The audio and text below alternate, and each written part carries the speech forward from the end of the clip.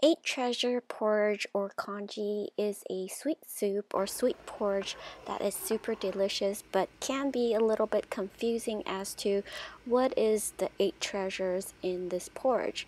I'm going to show you a super easy way of making this porridge very simplified. This is a tip that my mom showed me, and it will just save you the headache of deciding what to put into the soup. Subscribe for more lazy recipes from me. When I asked my mom what do I put into this porridge, and she literally said use whatever we have in the kitchen, it was not very helpful. She kept on adding more and more ingredients. It was not just 8 ingredients.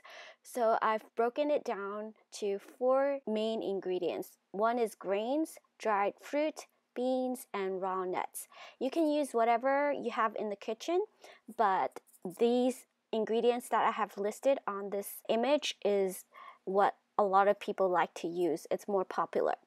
And I also listed 3 of my favorite additional ingredients that I didn't know how to categorize, but I thought they add to the flavor and texture of the congee.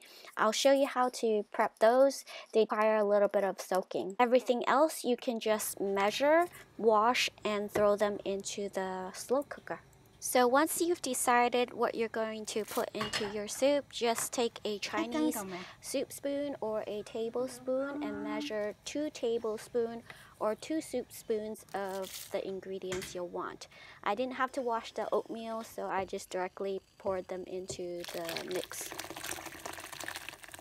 To give the slow cooker a head start, I like to add pre-boiled water. You want to add approximately 2 cups to 2.5 cups of dried ingredients into the mix. It depends on how thick you want the porridge. If you want thicker porridge, you'll probably want to add more grains. And if you want a lighter porridge, you put less ingredients and more water. Snow ear or white fungus will swell up more than double size, so don't add too much. I love how it gives the soup a chewy, jelly kind of texture. My second favorite to add to this porridge is the aged or dried tangerine peel. Apparently the older it is, the better it is for your health. But yeah, but I just like it for its flavor. It goes really well with the beans, like red beans and green beans. Another favorite are lotus seeds.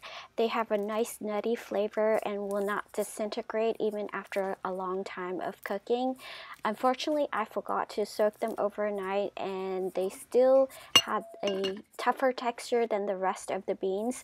So I do recommend soaking them overnight before putting them into the mix. I can smell a sweet fragrance. Right now it's about 12:30 the next day. So this is the first time I'm opening it.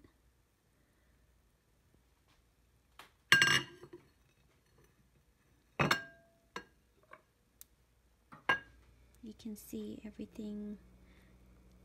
We've got some peanuts, goji berries, and red dates, and the snow ear that's floating on top.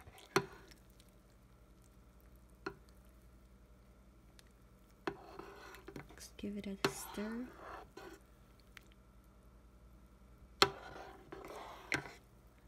It's nice and thick, but not too thick.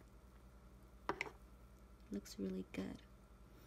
This porridge can be savory or sweet. Today we're making it sweet. You can use brown sugar, black sugar, or rock sugar. Today we're using these black sugar blocks. We're using 3 blocks of sugar. So it depends on your own taste. You can, flavor it to whatever you like.